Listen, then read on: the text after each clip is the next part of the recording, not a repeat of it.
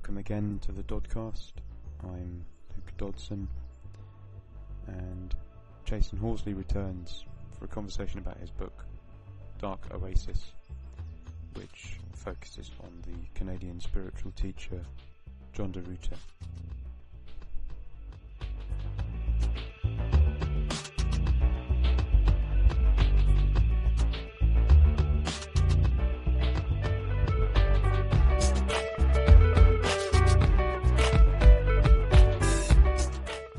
Good to see you again. Thanks, you too. It's been a long while. Yeah. It's been a while. Yeah, it seems as though the forces of the cosmos have been conspiring to bring the great Jasun Horsley out of retirement to engage with the satanic system once again. Yeah, well, that much is true as far as writing, anyway. I mean, I don't know if it's any more than that at this point, because the John de Ruiter thing that prompted you to suggest us talking, it looks like that was looks like it's going to be quite a while before there's any real controversy around that, because the trial isn't even going to start for a year or something like that.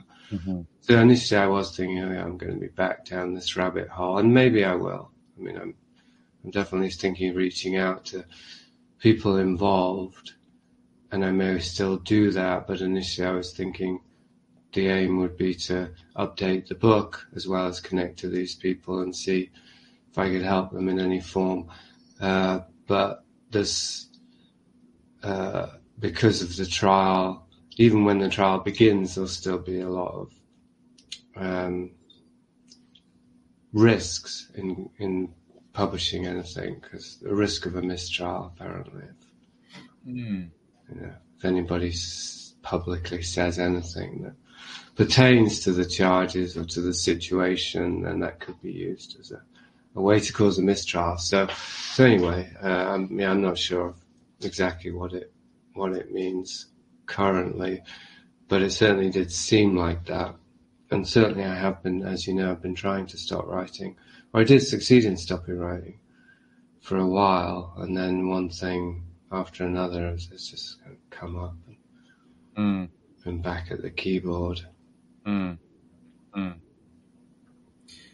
Well, it's interesting having revisited the Dark Oasis book, as I've been reading that recently, rereading it, and seeing the passages that I'd sort of marked specifically as being really quite resonant with my own experience with another spiritual teacher, which we've spoken about before, but only in private, which is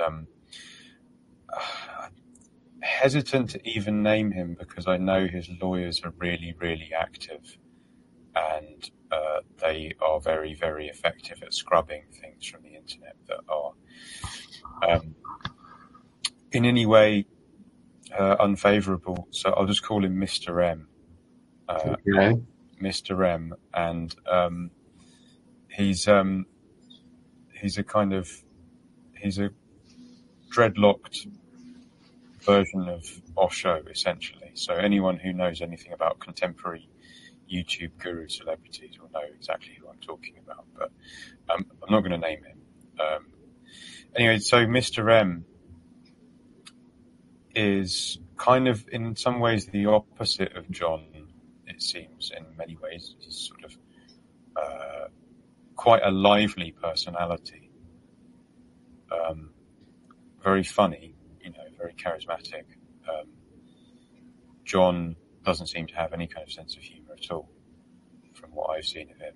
I think he got expunged during the remaking process, because according to my wife, he was pretty funny and jokey and affable and so on prior to the involvement with the Van Sasses, and his whole image got a makeover in a fairly rapid period after that. Right. And I think jokes was one of the first casualties of the makeover. because you can't really do, witty patter when you're spacing out your words by periods of half a minute, and the sentence takes a good 5 minutes to complete. There isn't much opportunity for getting in a bon mot, right? He does occasionally, or at least when I was with him, there was the occasional joke in the same dead monotone. Mr. Deadpan. I guess Stephen Wright managed to pull it off. So. That's interesting. So his particular demeanor was something that even your wife noticed he developed over time. Then it changed. I was the one who really commented on it and zeroed in on it. All she said was that when she was around, it was different. Like, he was different.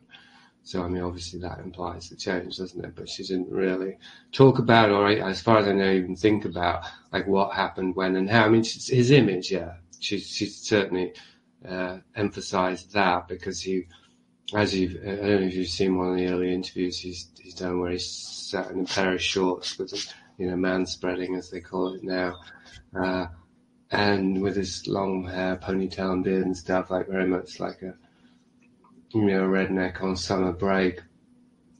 That very obviously changed, and she was very clear about that, because he started wearing suits and he got groomed and all the rest of it. But what I was referring to more specifically was that his manner of verbal delivery, as far as I could see, changed quite rapidly and unmistakably soon after, or congruent with, when he came out and admitted that he had been sleeping with the von Sasses for however long it was, while pretending he hadn't, while basically lying about it. But it was a massive spin operation, not massive in the sense of loads of operatives, but the elaborate manner in which he performed it was quite massive. I got slightly distracted there, so I wondered if we had bandwidth problems, but you're still hearing me, yeah? Yeah, it's fine. I've seen this sort of thing flashing up on the corner of my little window, but I think it seems to be okay, yeah. Yeah, I can see you all right. I mean, it freezes up a little bit, but anyway, he just slowed down. I mean, he slowed down an awful lot, and it seemed to me that the two things must be related, because I had no reason to think that the von Sasses advised him to start speaking more slowly. That just doesn't seem very likely. It doesn't seem very congruent with it. It seemed more like something that he was moving into strategically, or for whatever other reason. Anyway, I could theorize about that, but I'll just keep to the facts. Yeah, it seems plausible, perhaps, given the timing of it, that as he was involved in a situation which he kind of had to frame as being led by the spirit, or something along those lines. That the truth, yeah. Yeah, the truth was leading him to sleep with these two women, and outside of his marriage as well. And that he then developed this manner as though everything he said and did had to come across like it was being guided by some sort of inner force, like he was channeling something. But again, that's kind of speculative. Yeah, well, for the listeners who aren't familiar with this, the main thing here, the main point I would want to make is that he was lying to Joyce for a period, however long it was, might have been a year or more, I don't know, don't remember, but because she kept asking him, because he was spending all this time with these sisters in wherever it was, in the basement, I think, but obviously very private, intimate time overnight, staying up all night and stuff. So she kept asking him, and he kept denying it, but in a very Bill Clinton-esque way, like, what do you mean by is? But in his case, it was, what do you mean by adultery? Or rather, essentially he was saying, no, it's a movement of being, it's a movement of truth, it's got absolutely nothing to do with sex or sexual desire. But eventually it came out that he was just playing a game with semantics, language, because he was saying, well, from his point of view, it had nothing to do with what Joyce was asking about, which is whether he was committing adultery, whether he was having sex with these sisters. Well, I mean, now I just kind of freeze up, because that's where the kind of perception management goes off the chart. Like, anyone who isn't already indoctrinated would go, well, what the fuck? How can anyone get away with saying, I didn't know what you meant when you said, were you having sex with them? Because from my point of view, it wasn't sex, it was a movement of being, right? But actually you find it quite common among guru spiritual teachers. Their followers will say, well, it's got nothing to do with sex, even though the penis is going into a vagina, etc. And perhaps much worse places. I don't know, but certainly it can involve all kinds of deviations, I think. But it's not about sex, because it's a tantric master, it's an embodiment of truth, it's a fill in the blank, it's a God man. Therefore, he, or sometimes she, isn't motivated by ordinary hormonal desire, by lust or anything like that, but by truth, God, the spirit, and so on. So anyway, so he used language in that way. That was the time that he most obviously, observably began to use language in this way that politicians use it, and spiritual teachers, to manipulate perception. And so it also makes sense he would slow down then as well, as far as strategically, like, he can't be as loose and free and easy with language if he's much more closely controlling how it's being used.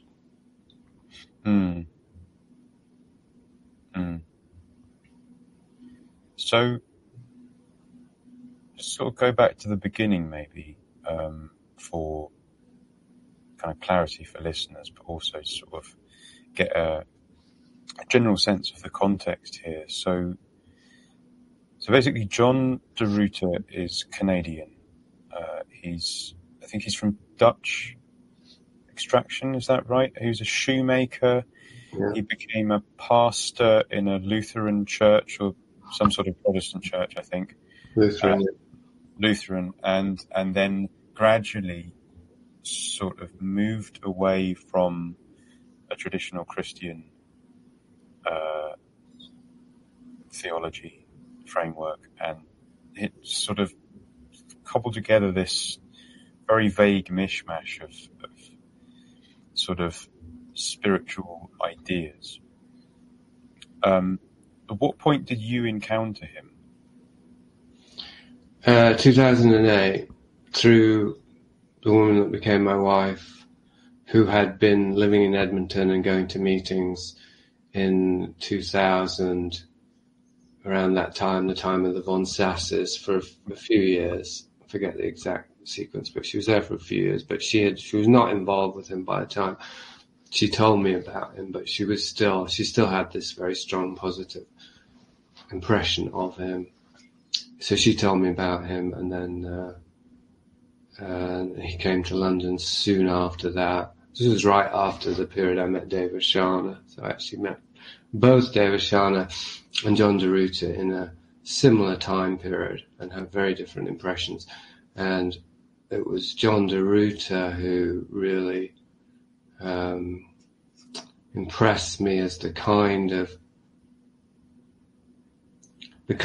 human being that I could, as it turned out, submit to or subjugate myself to, because he somehow fit not just with my psychological patterns, fathers and stepfathers, which it took, it was only later that I started to look into that, but with my more conscious idea of what I was looking for, which was Don Juan Matus from Castaneda's books. Like, I was literally looking for Don Juan Matus if he was still around in my 20s, because I went to Oaxaca, Mexico, and sat on the bench, or tried to find the bench that they sat on. I was literally trying to find somebody who was part of that world.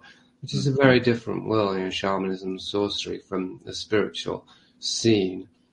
But somehow John, to me, he was a bridge. For the first time ever, I got into the spiritual seeker pool via my contact with him, because something about him impressed me, as I imagined that somebody who was a higher level of consciousness should be like. I don't know why, because Don Juan Matus is not described in any way as anything like that, but he is described as superhumanly powerful, as beyond human, and certainly John de Ruiter had this beyond human persona that I fell for. Mm. Mm. So your initial impression was, this is a guy who's really got it. Like, this is someone who's radiating this kind of spiritual energy, almost power. Well, I should say it wasn't my initial impression, because my initial impression was via YouTube, and I thought, who the hell is this guy? Why does he talk so damn slow? And it looks pretty cheesy to me. And then even when I went to the meeting in London, which was at the Centre Point, which I write about in the book, was actually in its early days, was a locus for a Crowley ritual, which obviously didn't seem trivial when I discovered that as a fact. So even at the meeting, I had a kind of negative impression in terms of, I found out that even if I spoke, I wouldn't get a copy of the recording. I didn't like that, the kind of admin bureaucracy of it. I didn't pay to get in, so I didn't want to give my money to this. I just snuck in. I didn't have to sneak in. I just walked in. And then I signed up to speak. And then while I was waiting for the guy before me to finish, I was listening to what John was saying to that guy, and I was kind of rolling my inner eyes, thinking, this doesn't sound like anything. But I was just telling myself to wait and see what it was like when he spoke to me directly. And so it was only when he spoke to me directly that all of that skepticism began to cease to protect me. Right? I became bait. I was an easy prey once I was in his gaze. Well, this is the thing that he became notorious for, was his gaze. And I remember watching something like Charlie Brooker's TV show when he had a TV series, and he had a piece on the staring guru, and it was John de Ruiter, and it was all very sort of cynical and dismissive of this, like, well, he just gets paid for staring at people, isn't that ridiculous, sort of thing. And it just had these shots of him just kind of like, looking at various different members of the audience. This is exactly what Mr. M does as well. So Mr. M kind of intersperses these long, drawn-out silences where he's looking at different people in the audience. They call it the darshan,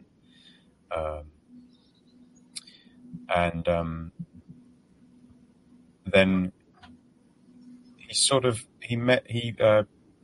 he modulates the pace a bit more than John, I think. So there'll be these almost quasi-guided meditations where he's speaking with this very slow tone voice. Can you perceive that which is seeing, like pseudo-Advaita nonsense? And then he'll kind of, at certain points, he'll kick up the pace and even make sort of dirty jokes. I remember he made one joke about trying to find the G spot and then saying, "Oh, I meant God spot. I don't know what you were referring to." And sort of this kind of like this little hint of there's something else going on. Different to John, but there's a lot of overlap. I wouldn't even be surprised if Mr. M had taken on some some inspiration from John Ruiter. Yeah, the timing of that would fit. Yeah. Because I don't know anything about Mr. M except what you told me. But there does seem to be a template, and whether it might be too soon to get to this, and if we're going to stay on specifics, but it does seem to be a template for the spiritual guru who abuses his power to get sexual gratification and energy power via sexual abuse, or manipulation, at least coercion. There does seem to be a template. I mean, beyond what is, it's just a cliche, obviously. So, but I mean more than it being a cliche, like a template, like this. This is a sort of entity structured grid, almost like a technology. I'd say there's an invisible technology, an invisible tech of entities and cities and whatnot. That you kind of have to use if you're going to do that, right? So I think they pretty much all end up, or however many do anyway. I'm not going to disparage countless out there. I don't even know their names, but whichever spiritual gurus, teachers end up doing that, they tend to do it more or less in similar ways, it seems. Yes. You mentioned entities, which is an interesting word in this context, because I remember another friend of mine who knows someone very close to him, is involved with John and has been for a while, had mentioned that certain people in John's audience will kind of see him as being this strange kind of alien, like literally an alien being with sort of, multiple eyes and sort of all kinds of strange things going on. Which sort of indicate, I don't want to speculate too much as to what that might be, but that kind of indicates some sort of matrix of psychic strangeness with an entity flavor, at the very least, going on around him. Was that something that you experienced yourself with John?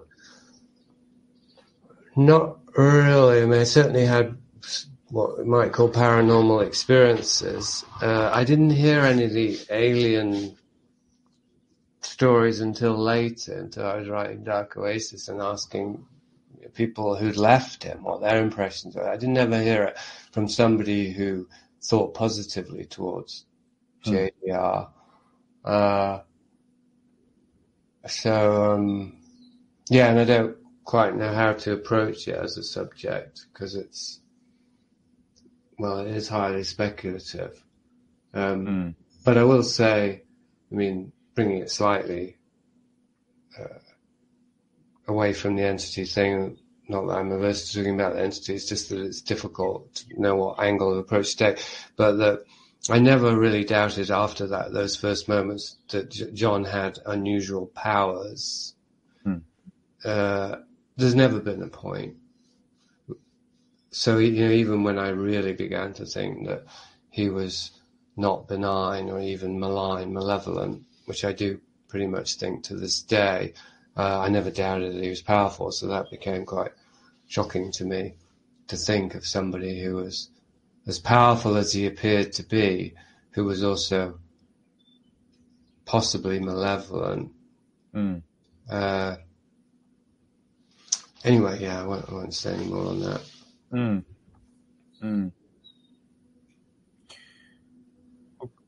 In the context of this sort of technology, as you put it, this set of methods, techniques, possibly other more subtle factors that are coming into play with people like John, Mr. M. One interesting sort of nexus point that connects a lot of these people up is Ramana Maharshi. And whether directly or indirectly, it seems like Ramana Maharshi, who, for any listeners who've not heard of him, Ramana was an Indian guru of the non-dual tradition of Vedanta, Advaita Vedanta, who lived in South India.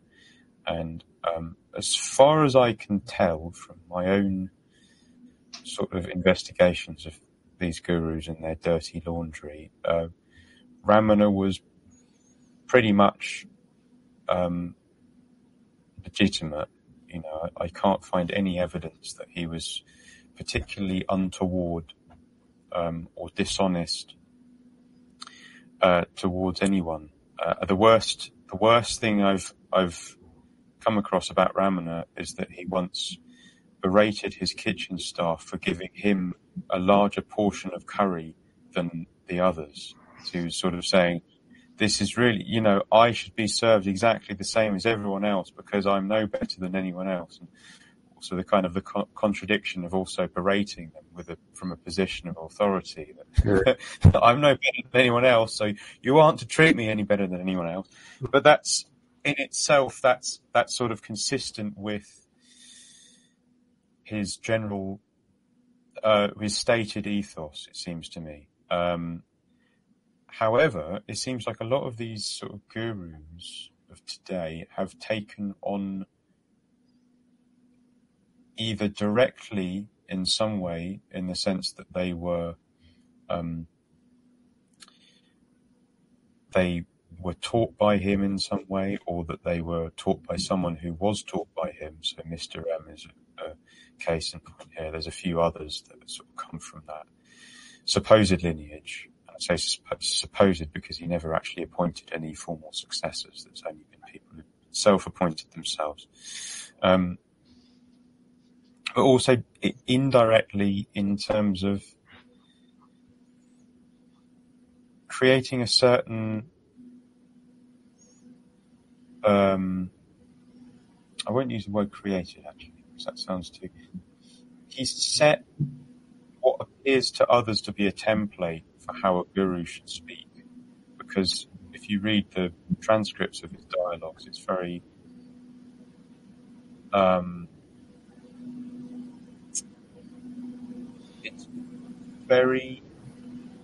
easy to see how someone could attempt to emulate that and become quite successful.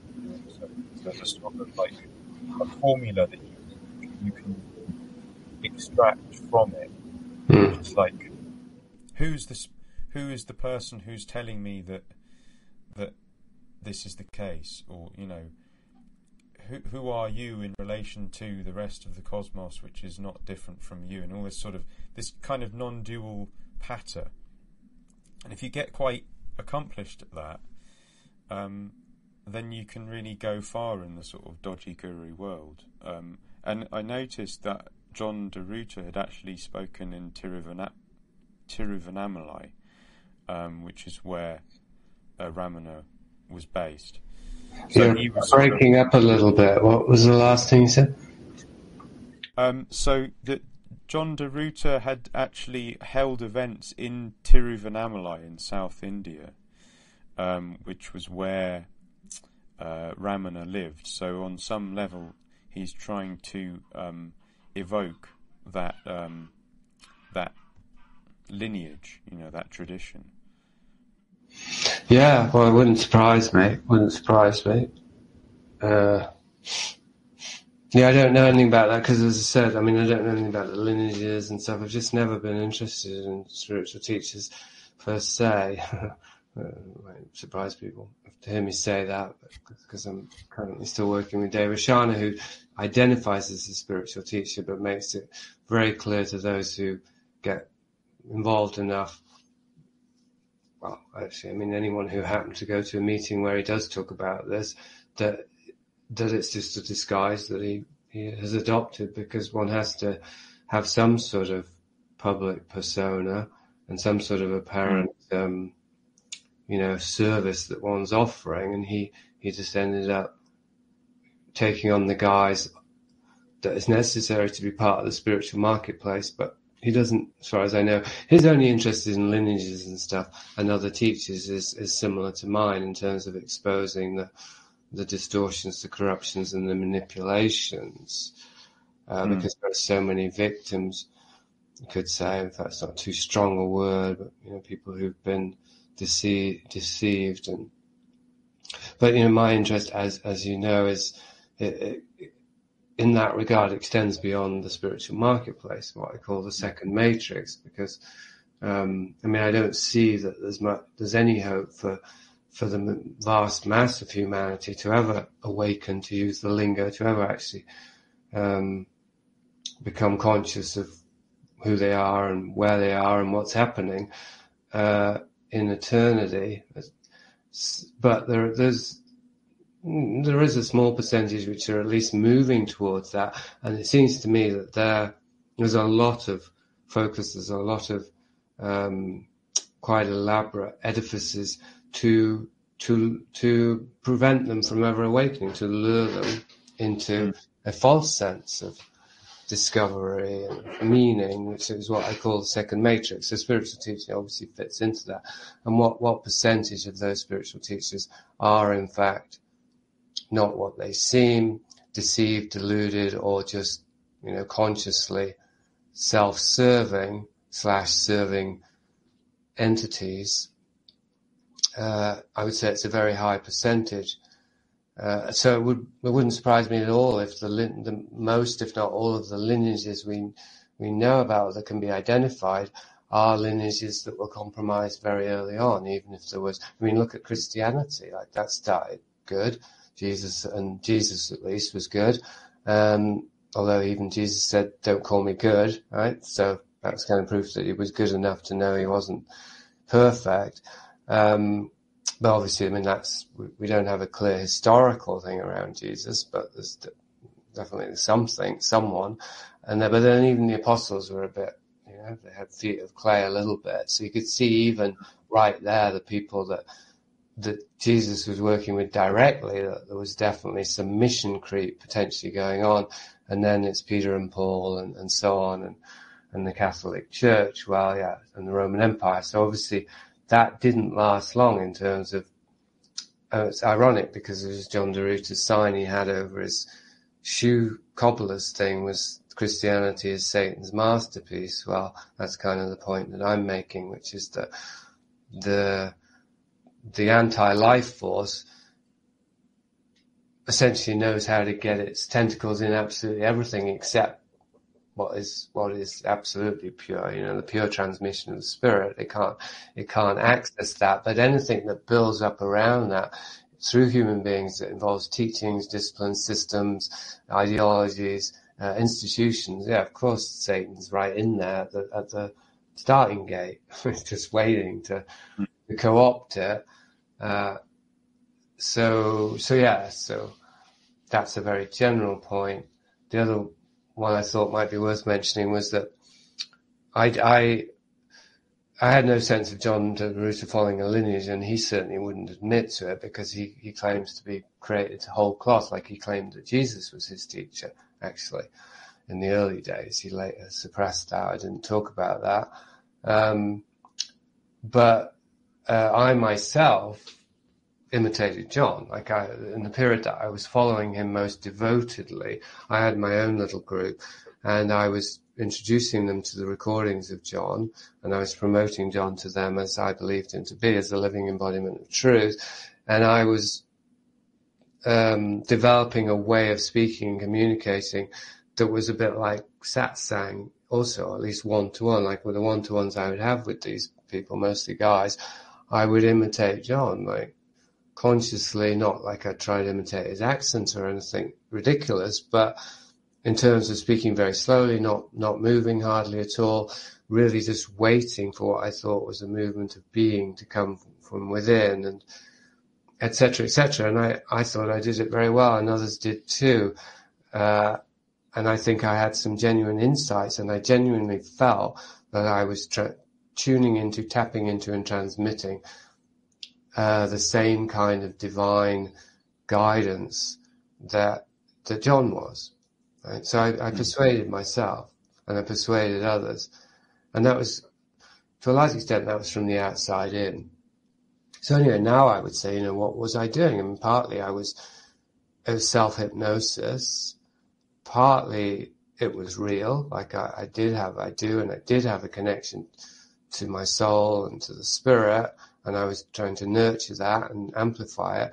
But then partly I'd say that there's this entity grid or this tech that we're talking about was involved, and I plugged into the tech, and the entities were like, sure, we'll help you out, because all the energy you're harvesting, we know where we're going to send it, right?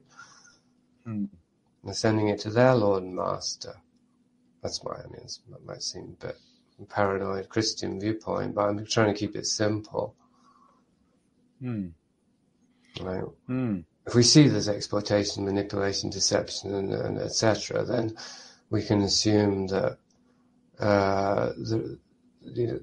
something is benefiting that is not ourselves. So, where is it? What is it? And it's not just John de Ruiter getting his drugs and his sex. There's more to it than meets the eye.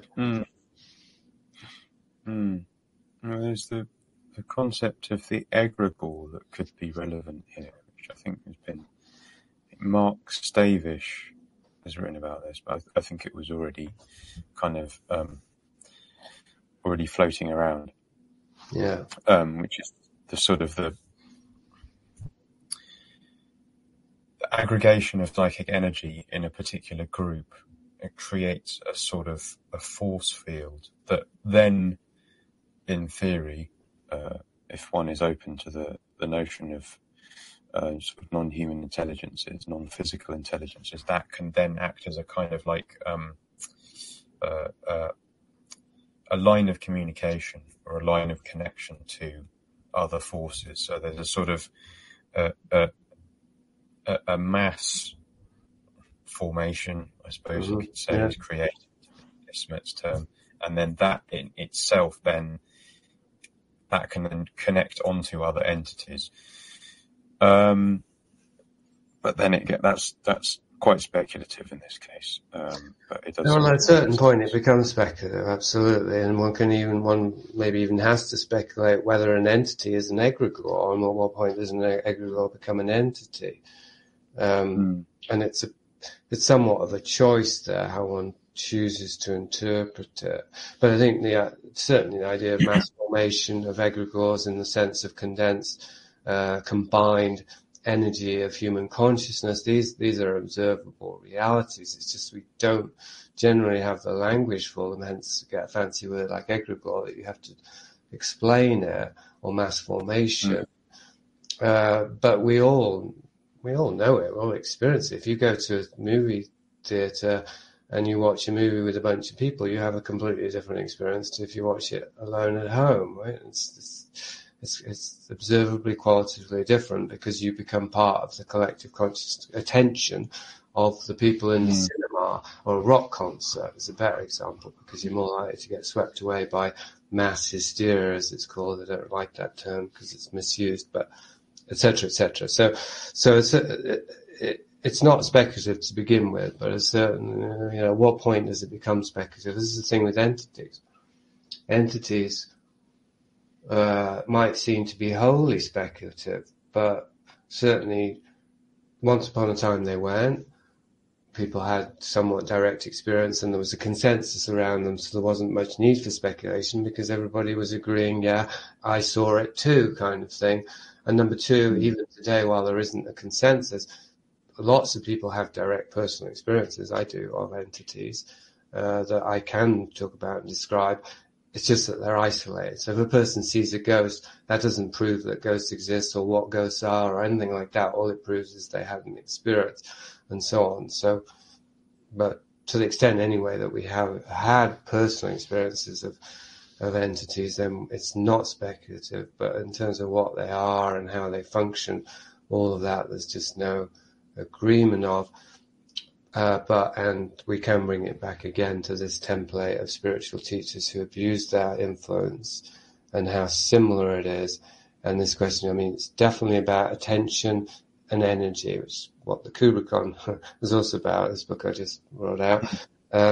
So it's a very essential theme in Big Mother too, like how we're being manipulated also the last 2 years, 3 years with COVID and the mRNA.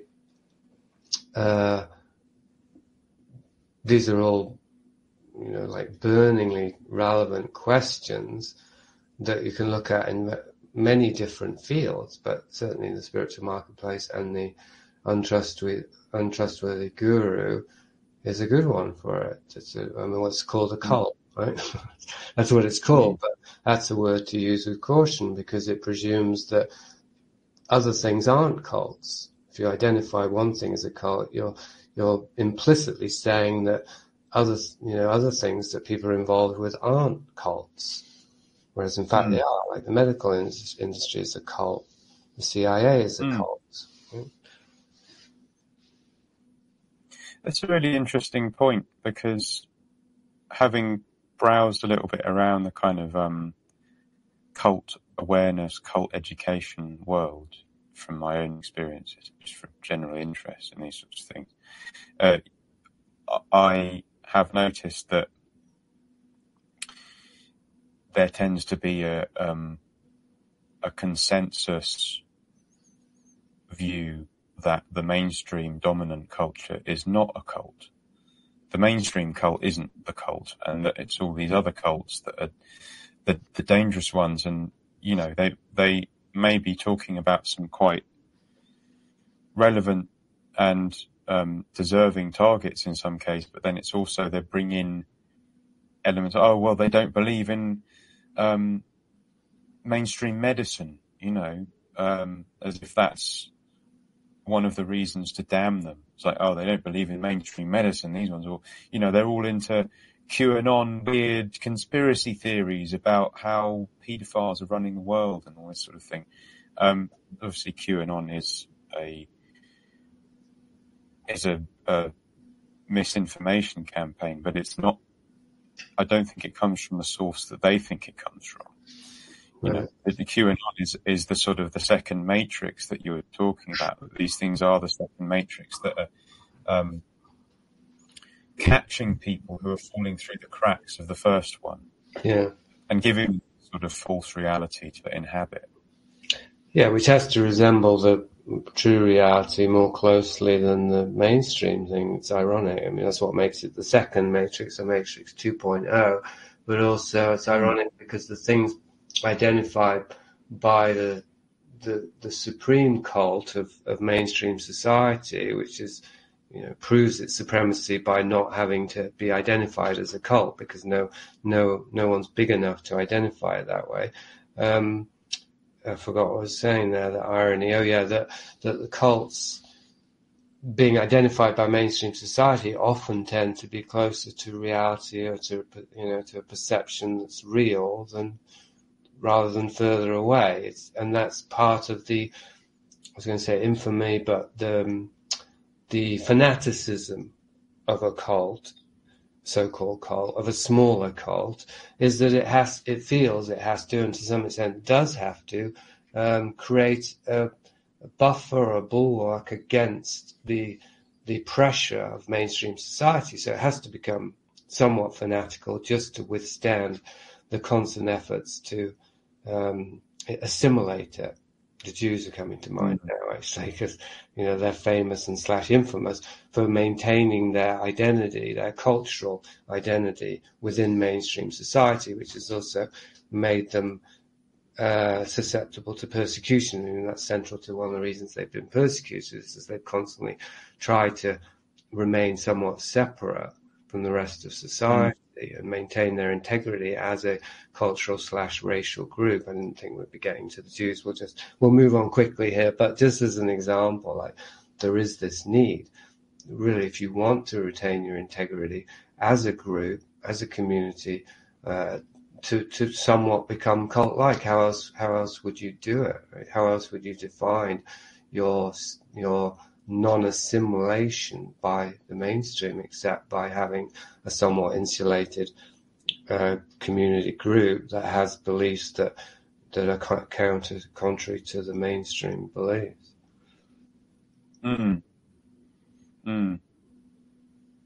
Well, the notion of schismogenesis is something that comes to mind here, as the just distracted by the little thing saying my connection's shoddy. Can you hear me all right now? Yeah, I just can never see you. Right? I mean, you just keep clicking on and off. Apparently, it's automatic. Okay. That's acceptable. That as the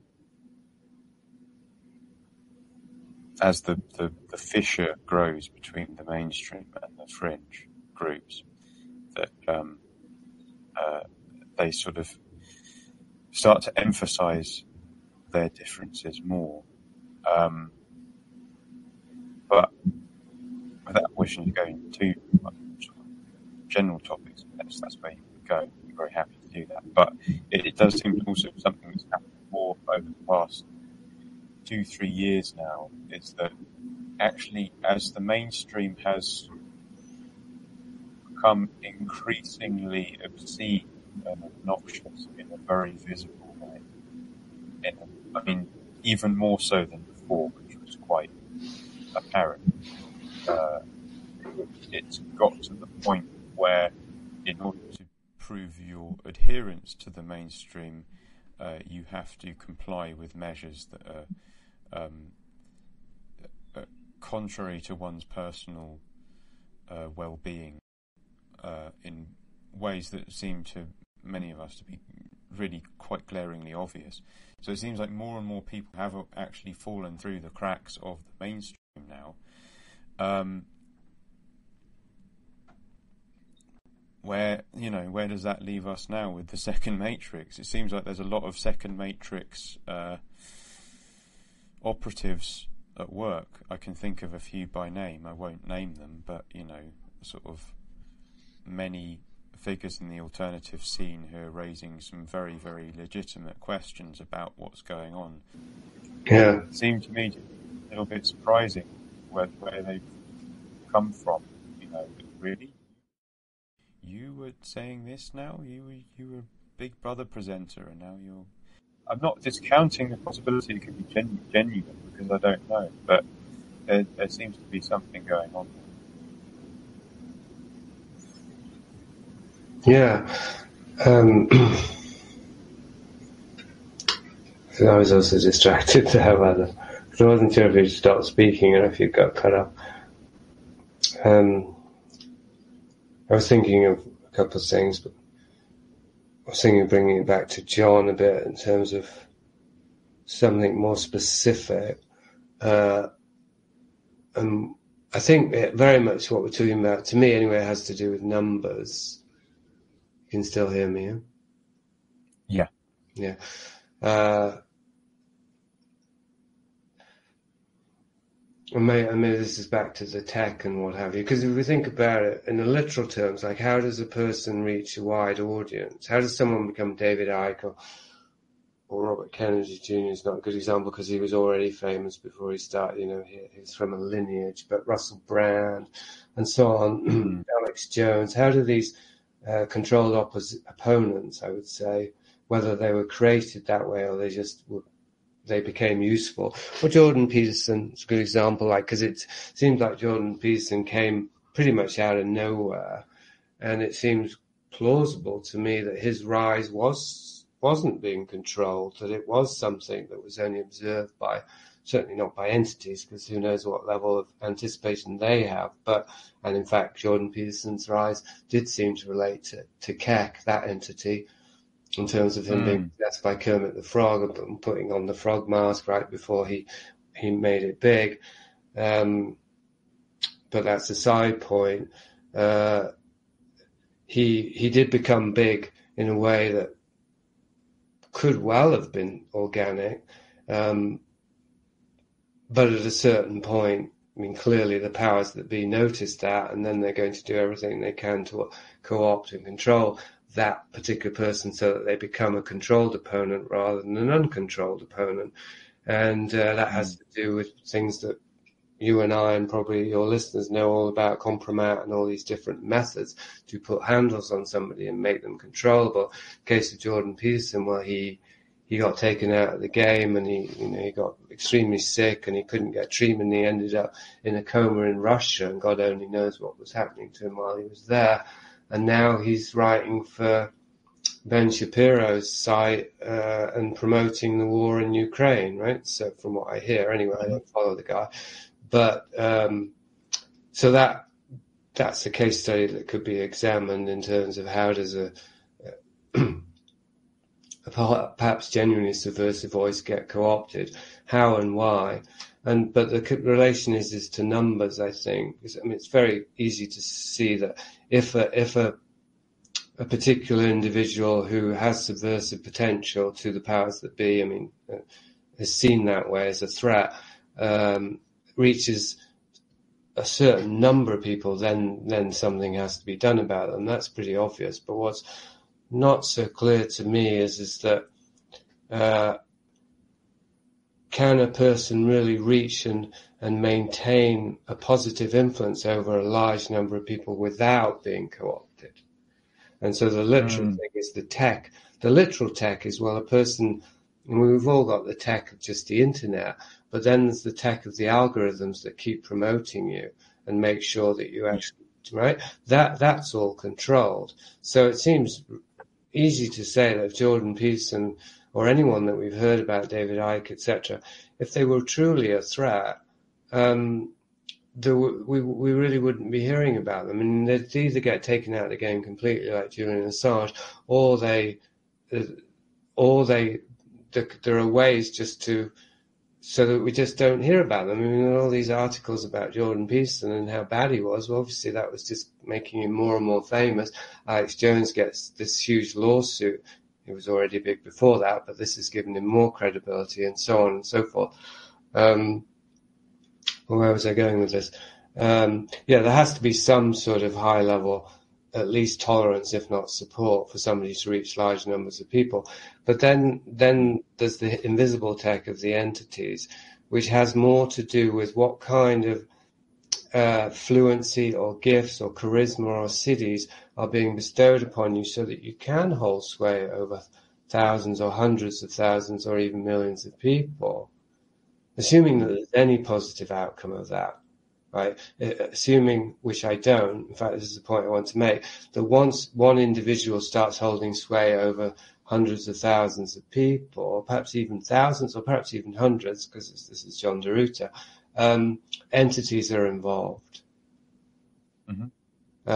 Because of what we talked about earlier, an egregore is created. Because you can't have direct, intimate, one-to-one relations with all these people. You can sit and stare at all of them and move your eyes over the whole room, but there's no time to just be constantly checking in. I contrast this with Dave O'Shaughnessy's thing. He never has more than 20 people, more or less, at a meeting, and that are currently involved in his meetings. His group never grows beyond about 20 people, and he jokes about it. And it's not that he doesn't try to reach more people, and it's not that he wouldn't let more people in theory, but in practice, he doesn't. He does stop people coming in, not because of the number, but just because they're not ready, and so on and so forth. So it's quite organic.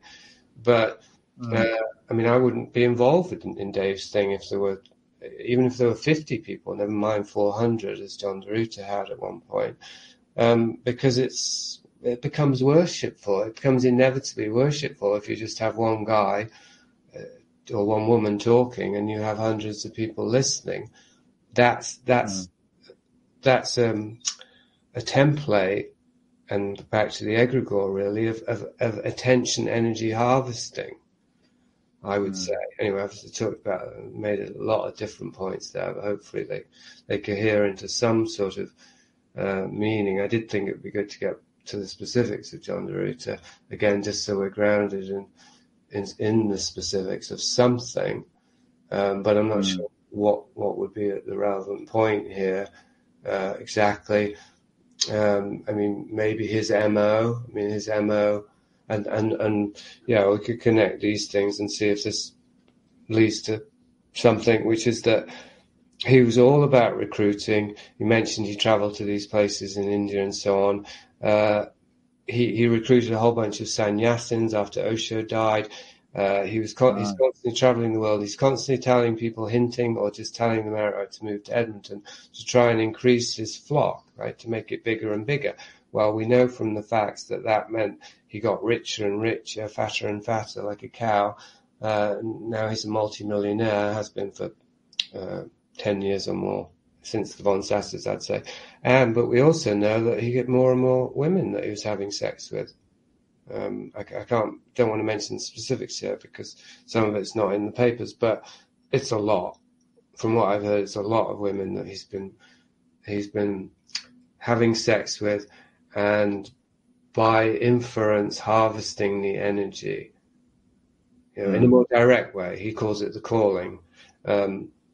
He's harvesting energy by staring at people, having people stare at him, by filling up an auditorium with people with a worshipful attitude. But then if he's actually having physical sex with all these women, possibly men, but I've never heard even a rumor about that, he's more directly harvesting their energy that way as well, I would say. If he knows how to do it, I assume he does.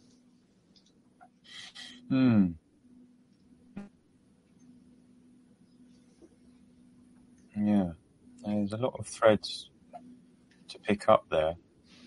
Yeah, sorry, shotgun blasted you, didn't it? Yeah, no, go for it. It's the best way. One thing I noticed with John de Ruiter is something that I think I experienced with Mr. M, which is like you encourage the audience to look at you in such a way as you're focused on just them. And when you do that, this very strange perceptual effect happens that it's like everything else sort of disappears and they become they almost start to emit this beam around them. Yeah, golden tunnel is a phrase that's been used with John de Ruiter. Yes, yeah, and that was something that I experienced with Mr. M. Never experienced anything like that really with Dave O'Shana from my encounters with him. That it's sort of like Dave O'Shana seemed to kind of bat that away a little bit. Like I think that there's the potential for it to happen, but it seems that it wasn't something that really was encouraged from my experience. It's an interesting one. There's undoubtedly some sort of energy harvesting going on with that. There's also sort of kind of hypnotic auto-suggestion of creating a sense of an aura that is actually not a real aura. That people who say that they can perceive auras and things say that it's very different. Seeing an organic aura around someone, which is just that sort of little personal energy field, is quite distinct from when you stare at someone sitting on a stage with some incense and some spiritual things happening, and that creating the sense of an aura that isn't a real aura.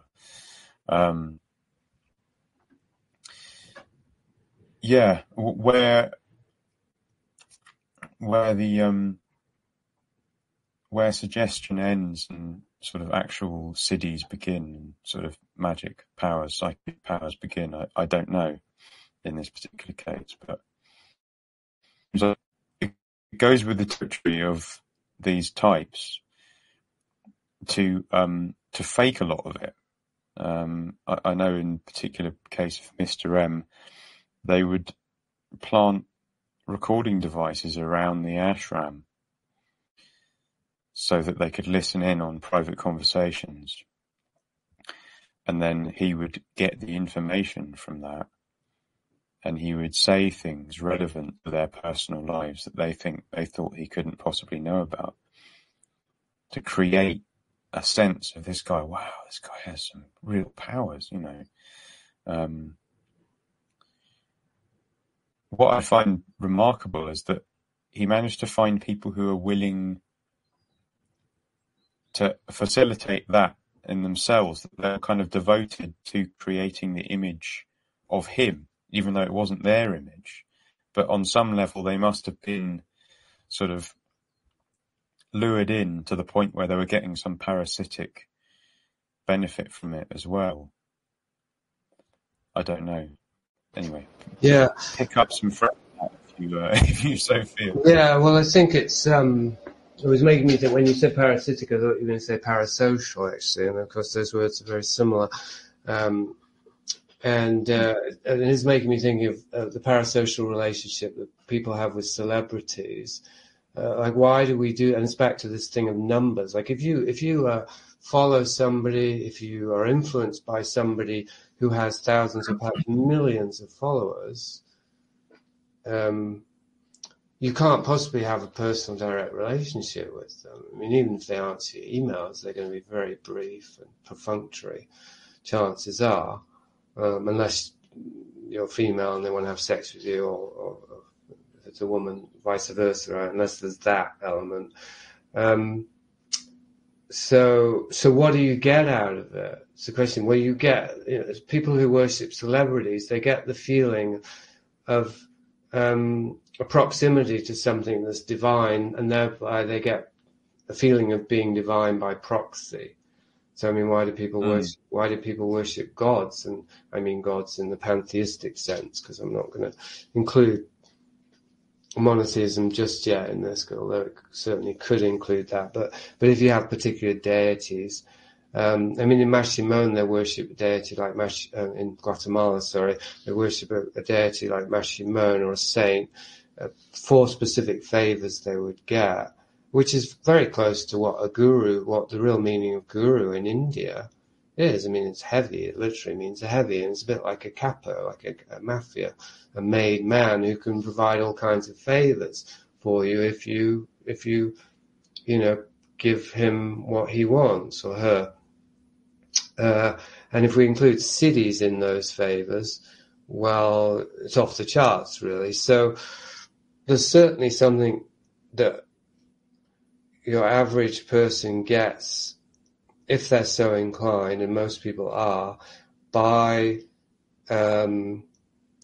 feeding their energy of attention and adoration to an individual, even though they know they're never going to attain the level that individual is on. In fact, in a way, it's a perfect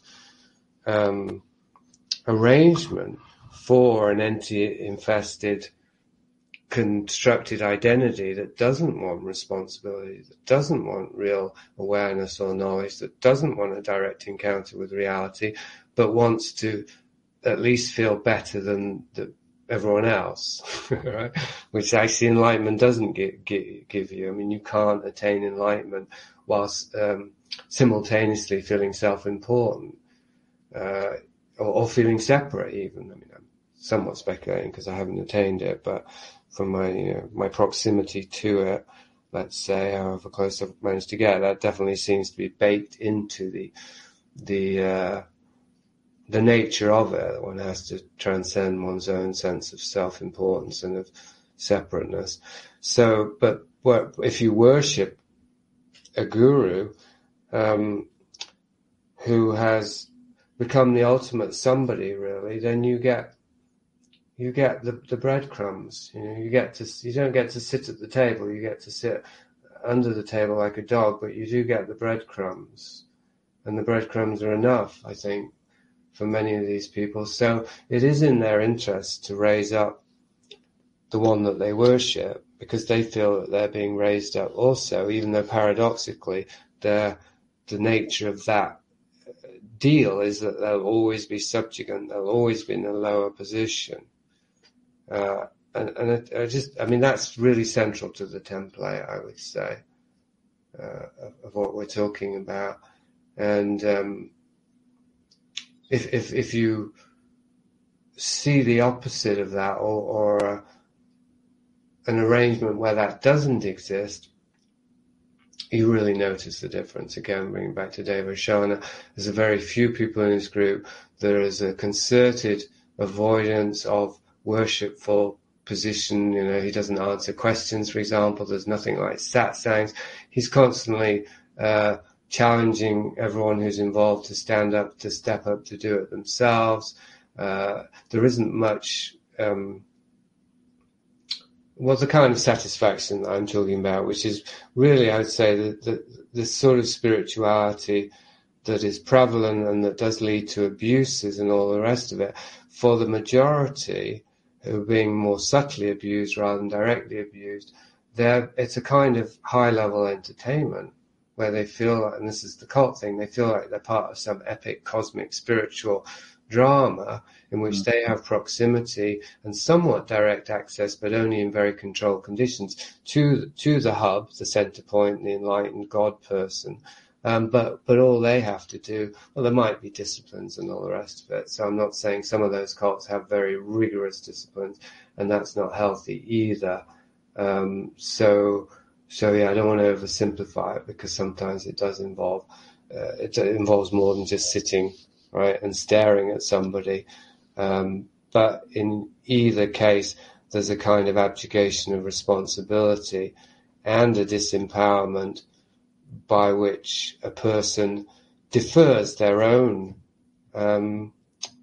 progress, their own journey to self-awareness to the leader. And essentially, as long as the leader just keeps doing his or her thing and they keep loyal to it, they feel secure. That's an infantile kind of relationship. Well, the phrase that you mentioned John's followers use quite a lot, and this was Mr. M's bunch used this a lot as well, is sitting at his feet. Yeah. By sitting at his feet, we're getting, which is just such a demeaning way to talk about your own position in relation to someone else. It's just sort of, I'm sitting at his feet like a child, as you say, sort of being thrown these little breadcrumbs. I even remember there was a song that they used to sing. It was like, "At your lotus feet, my mind is quiet," or something.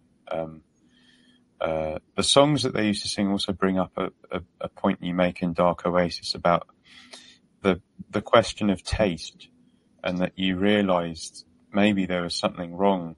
One of the points this wasn't obviously the catalyst, but there was a certain point of doubt that was related to John's favourable review of Avatar. Was it Avatar? Yeah, it was. Hang on, how can an enlightened being have such terrible taste? I think that was a good film. And that was a moment that I had with Mr. M, actually. It was like, how can he tolerate these awful singers around him? Another thing was he didn't dance. When I found out that John couldn't dance, I just thought, well, hold on. Come on. Come on. The alarm bell's ringing. Yeah.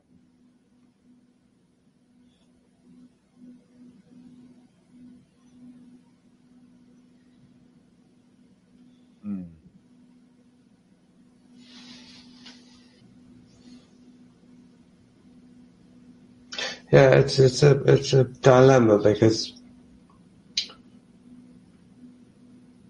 I would say somebody who ends up following John, it's unfortunate that they've fallen into that trap out of a genuine desire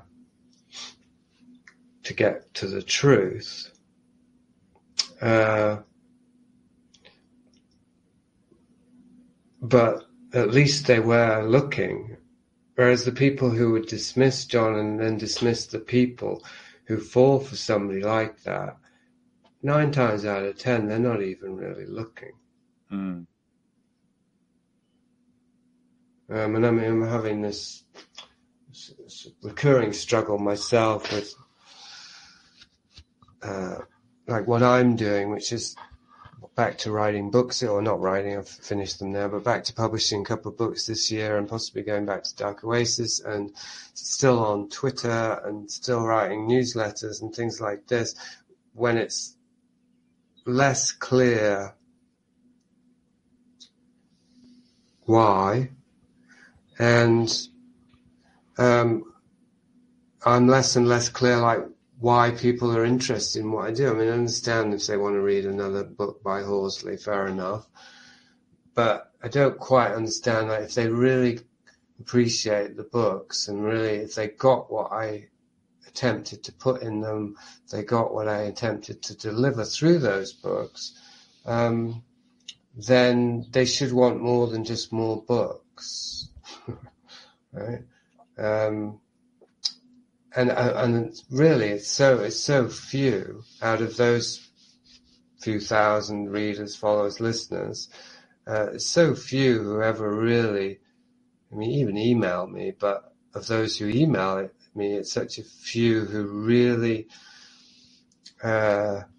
engage with the quest. Well, as far as I can tell, I mean, they could be doing it somewhere else, but then I would think that I would hear about it because we would be more or less on the same page, even though we had different specific foci.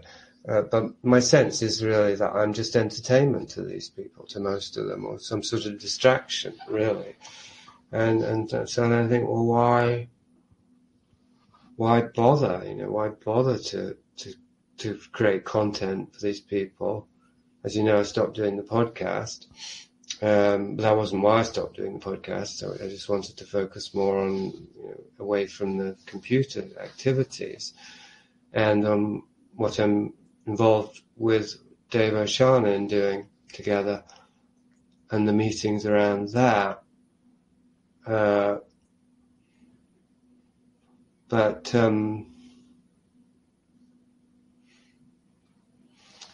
yeah, I mean, I just suspect it's kind of like this thing of cults, really, is that people can look down on cults and think, well, I'd never fall for that. But what are they involved with? Mm. And can you really get? Because I don't think we can do it alone. Number one, I think we need other people, other souls to connect to, some sort of community that might be online to begin with, but eventually could be a real community. And number two, although number two might be number one here, I don't think we can do it without some sort of guidance from somebody who has actually made it out of both matrices and actually knows what it's like on the outside. So, although I wasn't looking for anyone who was enlightened when I met Dave O'Shana and then when I fell for John de Ruiter, I certainly was looking for somebody who could help me get out of the matrix. I mean, to use a really bad analogy now that both Wachowskis cut their dicks off, hopefully I won't get you censored for that one, Thomas Anderson would have got nowhere without Morpheus, literally, just wouldn't have had a clue, right? There was no way in that parable for Thomas to make it out of the matrix without somebody on the outside coming in and fishing him out. Now, I'm not saying that's absolutely categorically the case, because there's got to be some sort of spontaneous awakenings. Otherwise, where's it going to begin? It has to begin somewhere. And as far as I know about David O'Shana, he didn't have any specific help. I mean, there were various, obviously he met loads of people, but his awakening seemed to have to do with a very early sense of what the things he shouldn't do. So he didn't do hardly anything at all that harmed his body from a very young age. And as far as I can tell, that might have been it. That might have been enough. Not that anyone who doesn't harm their body is going to get enlightened, but a combination of having a very clear sense of seeking a way out, with the sense that he shouldn't do anything to harm his body, that he needed to retain physical purity to attain that exit route, or to achieve that exit. He did self-enlighten, I think, or he did create the right circumstances for the Holy Spirit to enlighten him, however you want to frame that. But that's very, very exceptional. It's so exceptional, I think. And so I'd say, in almost every other case, we absolutely do need somebody who's outside of the illusion, who's awakened from the dream, to enter in and find us and to guide us. I absolutely think that's the case. But I know that most of the people who listen to me or read me, and probably for you too, they don't believe that, and they won't believe it, and they don't want to believe it. And so I wonder if there's anything that can communicate at the end of the day, really. Because anything I communicate really has to include that, like where all of this seeking has led me. It hasn't led me yet to freedom, but it's at least led me to somebody who has found freedom. And there's no worshipful attitude in that. It's purely pragmatic. It's purely a pragmatic thing. Like if you're lost in the forest and you've got absolutely no clue which is the way out, and you run into somebody who exists outside the forest and just came in to see if they could find anyone, of course you say, "Can I go with you?" Right? You're not going to go, "Fuck off, I can do it on my own." It's ridiculous. Now, of course, to be skeptical, maybe they're lying and maybe it's a trap. I'm not saying you should ever lose that, and I'm not saying I don't still have that. It could be a trick, it could be a trap, but so far, I mean, Dave Oshana thing, like John's thing was, but so far, it's been, what has it been, 15 years of close observation and constant, steady improvement at every level, really, except my physical. But that's because I'm getting older. And no evidence whatsoever of any sort of deception or corruption or compromised behavior. And this is somebody who has developed very good eyes for that through my experiences with all of these false teachers. So, but yeah, one doesn't ever lose one's sense that one could be being played. Of course, that's the nature of neti. You're constantly saying, no, it's not this, it's not this. Right? So with Dave Oshana, I am constantly saying no to things he says. Internally, I'm like checking, no, that's not that it's not true, but that's not, I'm not going to take that literally, I'm not right.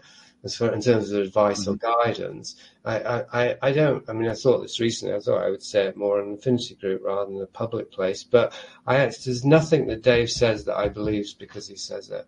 Absolutely nothing. The only things that he says that I believe are things that I've already corroborated or can corroborate, and then I'm like, okay, it's interesting that he's saying that because that happens to be true, right? Rather than it must be true because he says it. And that, most people don't have that faculty of discernment, I suppose, and maybe they know they don't have it, and so the idea of somebody who claims to be enlightened, the assumption is, well, they must be claiming that everything they say is true, and that we have to just sit at their feet and listen and obey, and right, there's all kinds of baggage around this idea of having any sort of spiritual guide, and never mind one who claims to be enlightened, that sort of ironically that prevents people, I think, from, because they know they can't trust themselves, they don't want to trust anyone else, I think. And there is a kernel of truth in that. And it's ironic to me that there are people who trust me and think that I have something they can learn from and be guided by, although to be honest, not enough of those, hardly any these days. For whatever reason, things have changed in the last couple of years. It's ironic that they might see me that way, but they won't see Dave that way. Like I seem more trustworthy to them, mainly perhaps because I don't wear white and I don't claim to be enlightened. But I will charge money for one-to-one, and why wouldn't I be? I do have experience and wisdom to offer, and it's important to me that I can do that, and can assist others on their self-liberation process. But my main impetus generally is to try and encourage them to go to Dave because he's much closer to where it's at.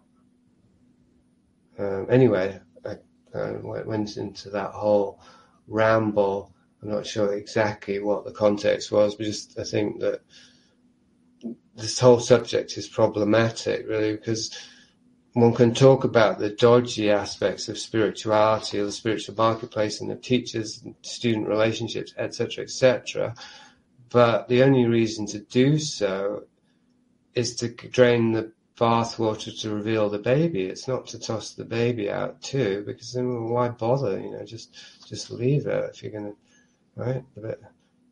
So if it's not to save the baby, then why drain the bathwater, right? If it's not to, if the reason to show what's wrong in the spiritual marketplace is to be better able to discern what's right and what's true in there, right? However tiny, vanishingly small and hard to find it is, it's obviously impossible to find if we can't tell the difference between the real thing and the counterfeit.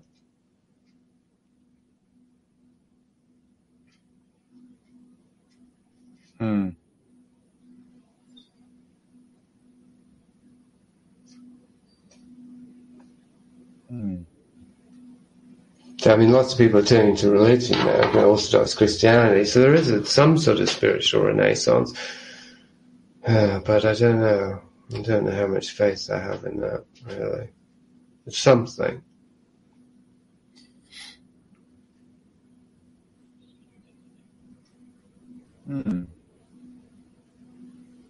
I suppose, I mean, it just comes down to us as individuals, doesn't it? I mean, you've got your podcast, we're doing a podcast. Is it helping? Is it making a difference? Like, can we reach one person, one soul out there who is actually going to start to reorientate themselves towards the light that I or you are also trying to find, but perhaps are slightly more oriented towards? Well, it's a very,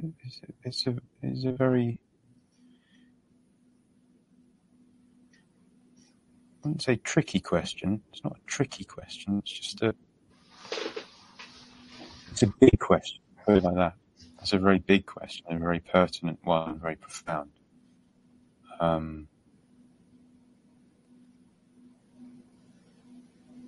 have a certain, possibly naive sense that most people on some level are on some sort of incremental journey towards where they should be going, but it could be very gradual. I mean, like cosmic eons gradual, but at the same time there is a sort of very just, perhaps I'm one of them, just the sort of slow, incremental, just bit by bit. Everyone also has, I suspect, their own unique way and their own unique, or a set of unique routes, possibly. I don't know. This is like your inoculation against cult mentality, I think. Because it's the opposite. What you're expressing there is the opposite of cult mentality. Mm-hmm. But I wonder if it's not overcautious, because it sounds a bit. I could say woke, but you really wouldn't like that. But you know what I mean? It's liberalism, isn't it? It's liberalism. Live and let live. Everyone's got their way, but it veers. It gets dangerously close to everyone has their own truth, which I think is hogwash. I get what you're saying. I'm not going to take it to a sort of liberal extent. I don't think there's only one way. Put it like that.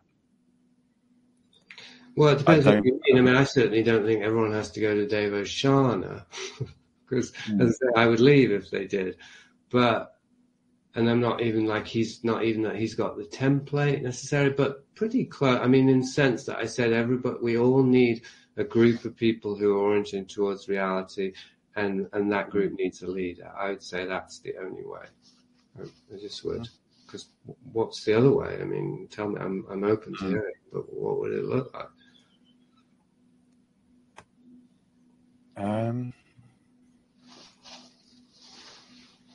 Well, I suppose the incremental way I was speculating about just then could be, in a very broad sense, the school of hard knocks. Well, yeah, we're all in that school. Yeah, I suppose. I mean, so, isn't it to do also what point we are historically, evolutionarily, etc., environmentally? I don't really like any of those terms at all, actually. But certainly, as for an individual body, time runs out. We know that. Why wouldn't it run out for a society? Of course, it would. Why not for a species? So I think it also depends there on how you feel about that, because I feel very strongly and always have that we're really close to the end, just to keep it simple. So the increment, I'm not sure how much of incremental awakening is an option, really. I should perhaps mention that my strong suspicion is that we reincarnate. So yeah, but into this world? I mean, you want to come back into this world post Great Reset, a transhumanist?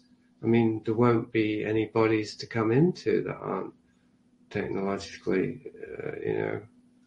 plugged in. I doubt that it will get to that point. I'm not convinced by the Great Reset. I think that it's probably not going to succeed. That's my sense at the moment. I may update that with new information, but my sense of how things are going right now, my experience of technology and general social infrastructure, is that it's.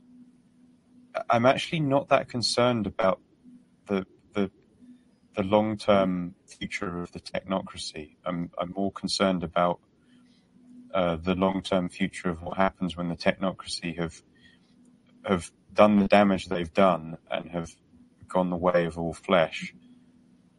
And then what happens after that is that somewhat concerns me.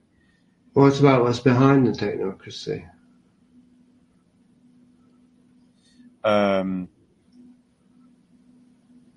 That's something I don't have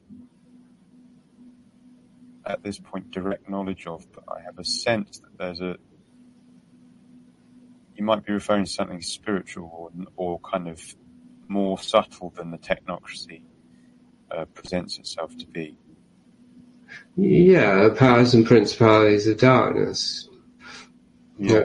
That St. Paul wrote about. Because if they exist, which I have no doubt at all about, and I don't think anyone in the right mind should have any doubt about, because the evidence is everywhere.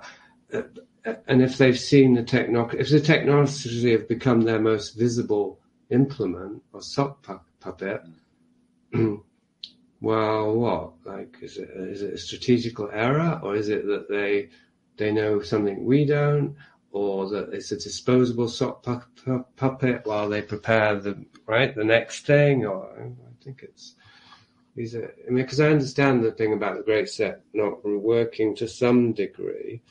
I suppose I don't know if I understand it, but I've heard it before. But essentially you're saying you're optimistic because you think the whole thing's going to collapse and we're just going to go back to feudal times and people will just be ripping each other's guts out for the next few thousand years. Is that your optimistic point? If you call that optimism, then I'll take that. Yeah. Well, I do. That would be an optimistic perspective from my perspective. Yeah, I mean, I'll accept that as being relative optimism, I guess. Yeah, I don't. I'm getting to the point where I don't know if the technocrats really understand what it is they're doing, or that. I mean, obviously, these things are public facing, so we can't draw conclusions from the videos of the Davos conferences and that sort of thing. But the videos I've seen of the Davos conferences, I'm not impressed by the caliber of these people. Even as dark overlords, I'm not impressed by them. This is what my wife is always saying. She's saying that the Henry Kissinger generation of social engineers, they're all dying off, and the next generation, they're all incompetent, relatively speaking. And my point of view is that it doesn't necessarily matter. I mean, look at W. Like, W was apparently incompetent. Even Reagan seemed incompetent, but it didn't really matter because the things behind those guys were efficient. Now, okay, Kissinger was the guy behind W, or Reagan, what have you. So, which we are talking maybe a higher level, are also becoming incompetent. But again, if what's really behind, if we go far enough behind the scenes, do demons become incompetent over time? It's possible they do. I mean, they might, because they get more and more entrenched in an impossible revolt against God. But I still don't see any happy outcome in that regard for human beings. Not in the short term, I would agree. I would agree that I think that regardless of how competent these technocrats are, whatever happens, there's going to be a lot of suffering because, a botched evil plan isn't exactly necessarily going to lead to much less suffering than a successful evil plan. Because if you botch an evil, if you make a doomsday device and it goes off in your face, then you still set off a doomsday device. Yeah, absolutely. And I mean, even if we just look at what's happened in the last 3 years, I don't know how many billion people have taken some experimental nanotechnology into their bodies that may be capable of things that, only the highest level of military medical industry know. And even then, maybe not. So, and that's keeping it at a low-level paranoia. My paranoia is very high level. It's the Book of Revelation, Rudolf Steiner, Iron Man, as you know. That's the kind of paranoia that I try to operate at, and I have to Dave Oshana also, that there are ancient malevolent entities from Satan on down who are manipulating human history and human beings towards an endpoint in which all human bodies are completely controlled so that the souls can be harvested by those beings and the bodies used, etc., etc. I mean, that's my point of view. And so the technocracy is like ripples on the surface, essentially, or even floating flotsam on the surface. I mean, to some extent it's the means, but it's certainly not the end. Certainly not the end. But anyway, if we stay just at the flotsam and the surface, isn't it sobering that in just 2 or 3 years that almost the entire population, or whatever it is, it's more than half, I think, have taken technology into their body and would do again. And that there is a concerted effort towards this thing called the Internet of Bodies. Whether the idea that it's supposed to lead to a planet that's completely computer cybernetically controlled of billions of people or not, we don't know that. I mean, there could be a planned die-off where 90% of those bodies just die.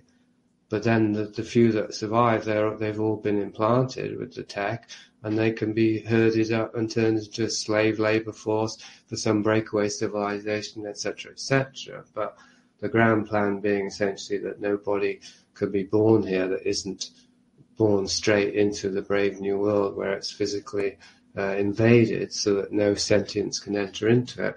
So you as a reincarnating soul are in some limbo. There's no access to a body anymore. That I don't find that hard to believe, considering what we are being told. Of course, it could be a bluff. I'm not ruling that out either, but it's very confusing because it seems as though part of it's suppressing how much technology and power that they do have, but another part seems to be exaggerating it and making it seem more efficient than it is. But it could be both. I mean, I don't think someone like Harari is really in the loop, or Bill Gates. I don't think of those guys as being really players. I think of them as being not patsies, but useful idiots.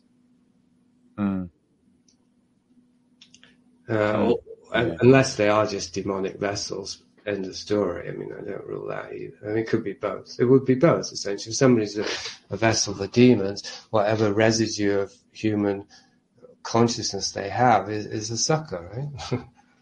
They're being told, yes, you will benefit, yes, you will have power over all the nations, but they won't. Yeah, that's would be where I lean to. What I'd lean towards suspecting would be that the demonic voices that are whispering in the ears of the technocracy and all these sorts of people, and Bill Gates and Yuval Harari. Harari, incidentally, really reminds me of Renfield from Bram Stoker's Dracula. That he's this sort of, seems like he's just hanging around with the vampires, hoping that, they'll eventually provide him with eternal life. And so if he's sufficiently slavish and sycophantic to them that they'll spare him once they exterminate the rest of us. It's really quite pitiful to see. But that I suspect that a lot of this demonic influence is, as you were suggesting just then, sort of it's self-flattery and just like, if you create this technology, you'll have control over all these people. Maybe, or maybe not. Maybe the technology will just fuck everyone up, and there'll just be a horrible situation of chaos and mass die-offs, and most likely there is some control, but is it total? I don't know. There seems to be reports of some interaction between the substances that are put into some of these pseudo vaccines and 5G. I haven't confirmed any of that, but I don't rule it out. And there may be. Having said that, I know enough people who are vaccinated who are skeptical of the whole thing and who regret getting the vaccine and who don't seem to, at this point, be, suddenly mouthing how we should all go and buy Yuval Harari books and things like that. So I haven't seen direct evidence of that sort of control yet myself, but it doesn't necessarily mean it won't happen. Sure. Well, this is pretty much impossible to gauge what's going on the planet with 8 billion bodies, of course. We're just getting the second and third hand information about it, which is all mostly propaganda anyway. But what does all this begin as? So, the not being only one way.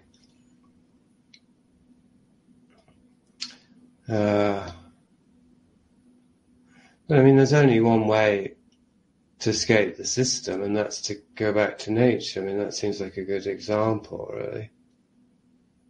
There's only one way there, so why wouldn't there be only one way in other ways as well? It seems to me that there's...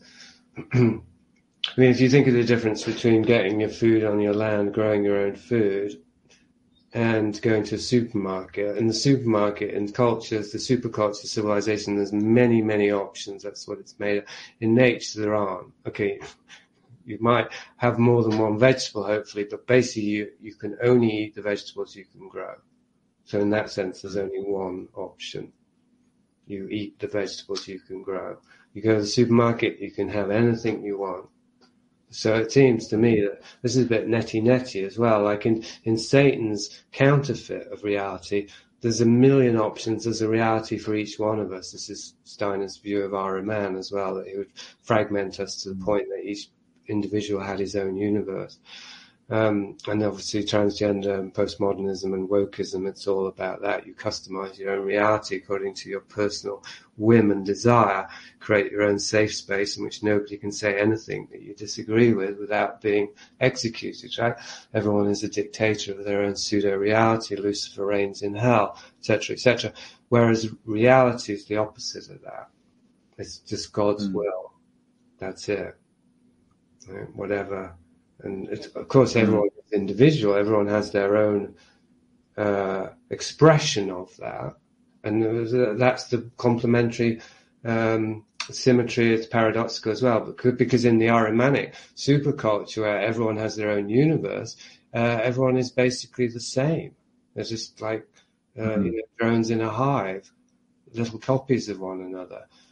But because they're all possessed by the same monoculture, whereas in the natural reality where there's only one way, there is true individuality. It's very paradoxical. Interesting, yeah. Well, something that is making me think of is the problem we have in our culture with the notion of limit, which is that, you're talking about what the land around you can grow. Well, that's a limit. There's a limited number of plants that can grow in this area. There's a limited spectrum of animals and, other forms of terrain that can be in this particular area. But modern culture doesn't like that. The superculture doesn't like limits because everything has to be limitless. There's even a film called Limitless. And if you talk about, if you try to come up with an advertising slogan, you're going to be more likely to use something like limitless possibility, like, unlimited things that can happen because you use this deodorant or whatever it is. But that's the sort of, the kind of, the neurosis of our culture, sort of, simultaneously Luciferic and Ahrimanic kind of system we're talking about, sort of the Ahrimanic superstructure of the tech, creating this sort of micro worlds with the Luciferic energy of like, I'm the dictator of my reality. I can just, I have no limits.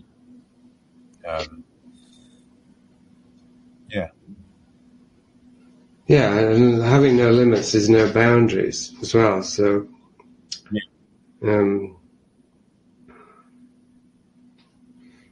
well, everything just loses its shape and form and its meaning, essentially, as we're seeing with the transgender thing. Like if a woman is anyone who defines themselves as a woman, then what's the definition of a woman? There isn't one. So you're defining yourself as something that can't be defined, which is it in a nutshell, is what people want.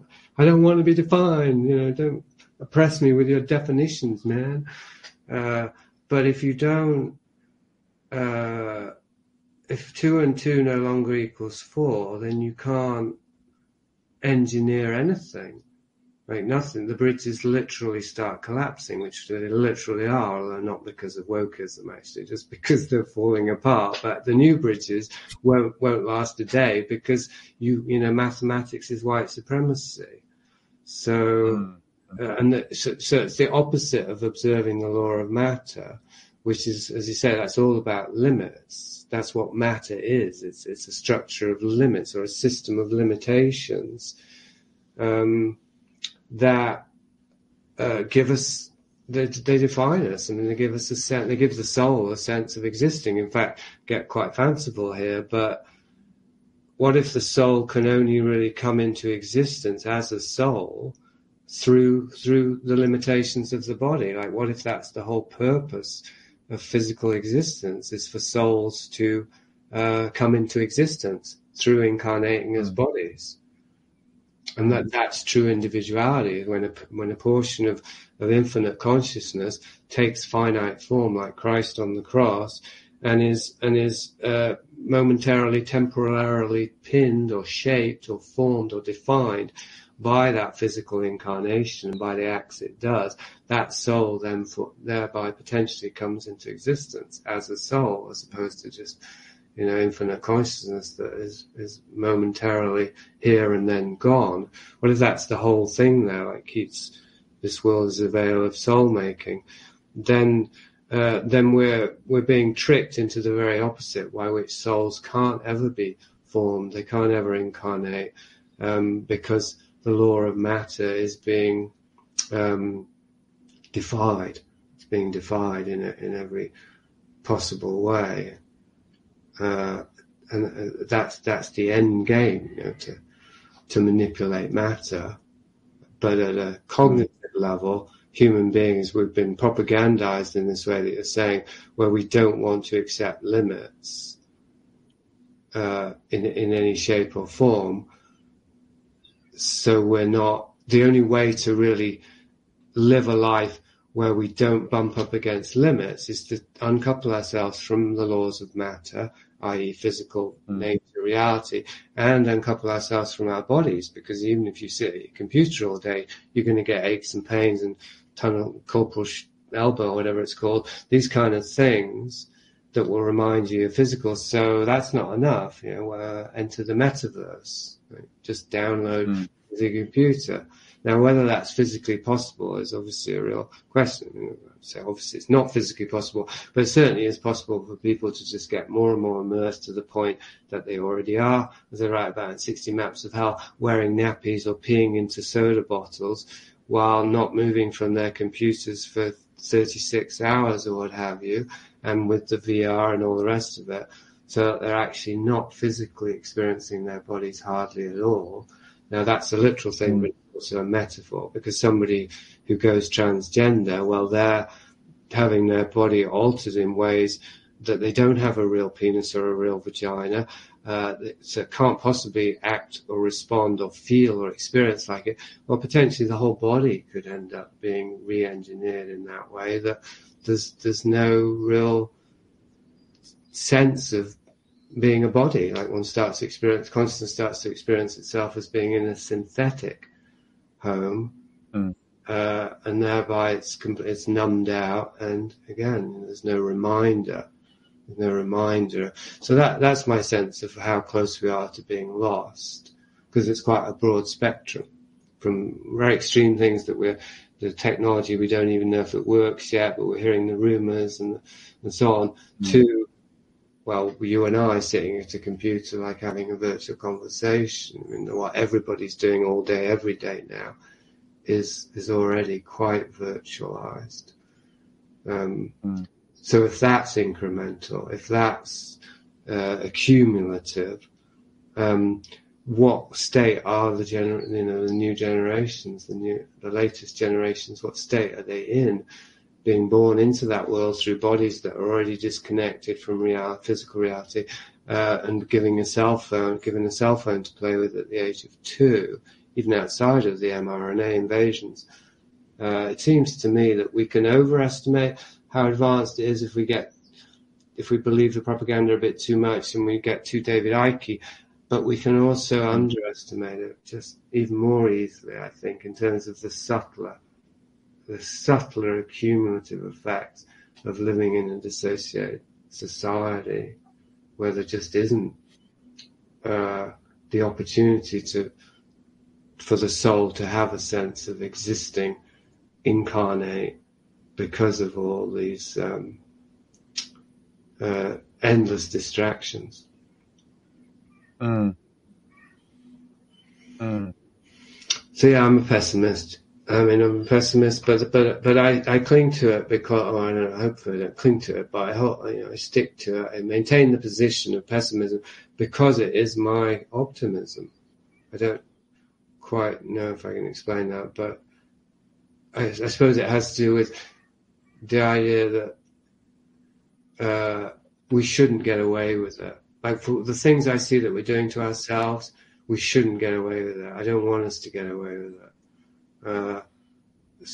And that I have this sense that there'll only really be a reckoning when we reach the point, the omega point of the singularity, through Luciferian will, when Lucifer shows himself, an Ahriman, only then will the soul rise up and say no, whatever's left of it. Right? So I have a kind of poetic eschatological Christian Steiner sense that we have to get to this point. Somehow it's inevitable. It's inevitable. Mm-hmm. But that's an element of faith. I don't know. I'm just trying to explain the paradox of my pessimism being optimism. Is that it seems to me that Satan, the adversary, the anti-life force, until it fully reveals itself through an apparent triumph over the human body and spirit and mind, then it can't be dismantled. But somehow those two things are simultaneous. In a sense, then, I could see that as having a core of optimism. Then, well, yeah, that was the point I was trying to make. That my optimism, my optimism seems like pessimism, because I'm saying that yes, Satan's going to take over the whole planet and everyone's going to be enslaved, but that's necessary for God to step in, because basically, it's game over, really. I better just save. It's like Sodom and Gomorrah. I better just save the last few souls now that have managed to say no. Is it, yeah. I get that. That could well be how it plays out. I have ideas about it, but I don't know. It's good to hear that perspective, because I'm usually the one who's trying to convince other people that I'm actually an optimist at the core of my pessimism. Right. So it's nice to be on the other side of that once. I don't really have much to add to that. I think that's a well expressed and very evocative image of the end time scenario, and I think it seems to be as good a possibility as any other that I've seen at the moment. Well, it does require a certain amount of faith, and maybe it's a bit. I don't know where all the Christian stuff, how that took root in me as much as it did. When it was a question of if the shoe fits, what have you. But see, my sense, the point you made about the vaccine or the mRNA thing is irrelevant. I don't know many people that you're talking about, but then I don't know many people who took it in the first place, I'm glad to say.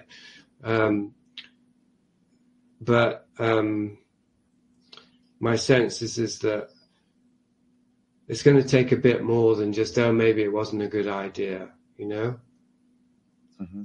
Like if somebody fell for that the last time around, and they regret it because they realize it was hasty, that doesn't mean they won't fall for the next one, is my sense. Unless they have a really strong, oh my God, I cannot believe what I did to myself.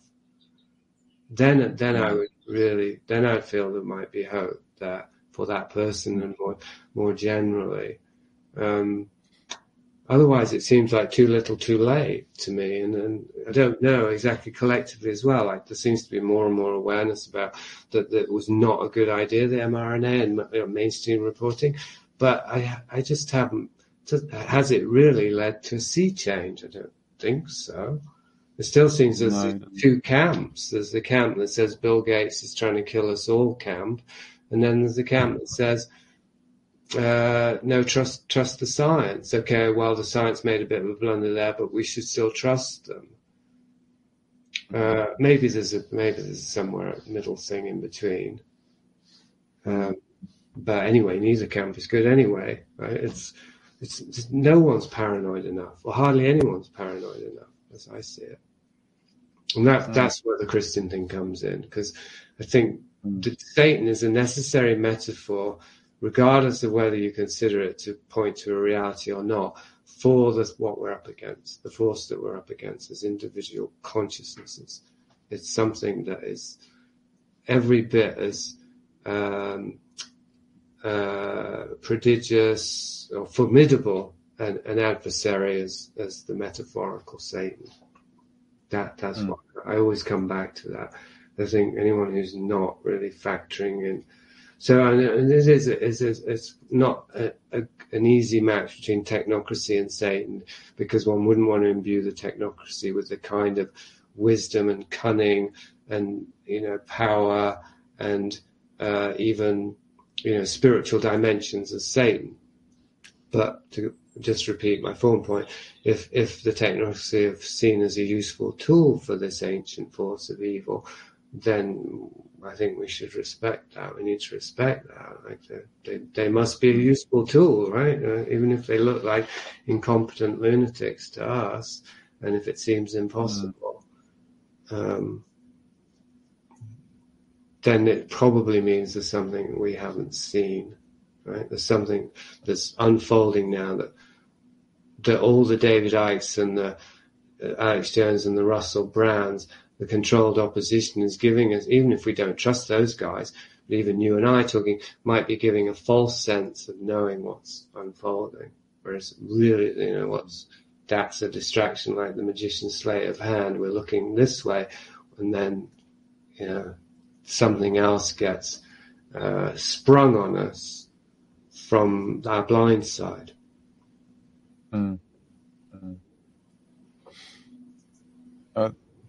There's a few episodes of this podcast back, I spoke to a woman called Kimberly Steele, and she describes some experiences she's had of encountering the spirits of the deceased who'd taken the vaccine, and they were really not happy in the afterlife because it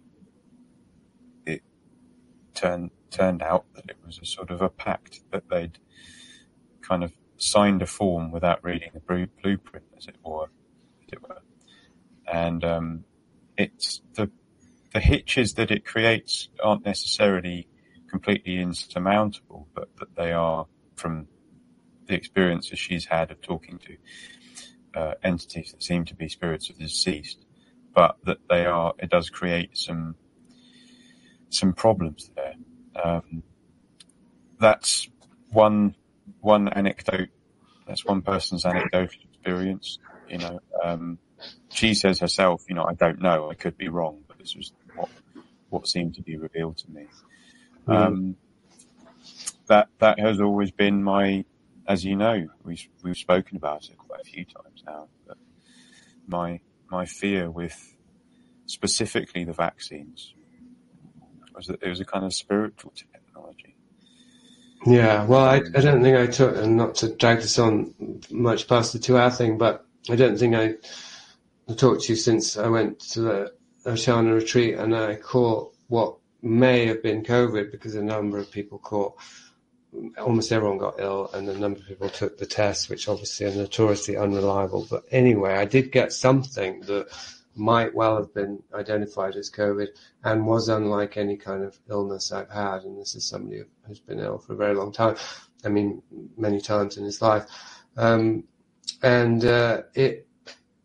It really did leave me in a state of, I would say, unprecedented spiritual emptiness for a period. Like, I felt cut off from absolutely almost any sense of spiritual meaning or purpose. It was just like being hollowed out and turned into this barely sentient replicant version of myself, which is what people have said maybe that the mRNA would cause.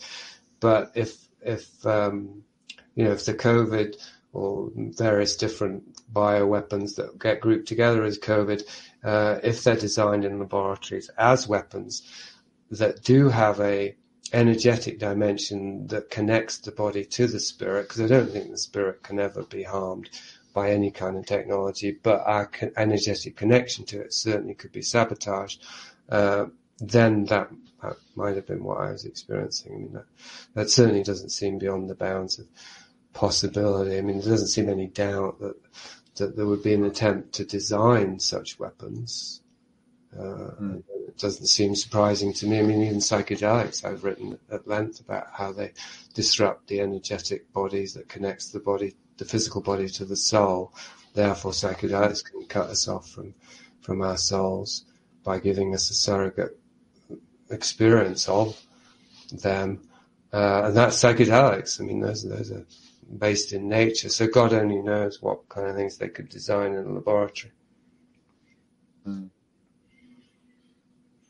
So yeah, I think, I mean, they're very high stakes. I would agree with at least with the implications of what your associate said there, without obviously being able to confirm the specifics, that the ramifications of our choices almost certainly extend beyond this life, and that choosing to trust a satanic system to do things to your body that you know nothing about seems highly likely to have, unusually profound ramifications. And again, I think it should. I mean, it should. Not because I think people should be punished, but because you can't. If you, it's all part of a system, like aligning oneself with reality and with God.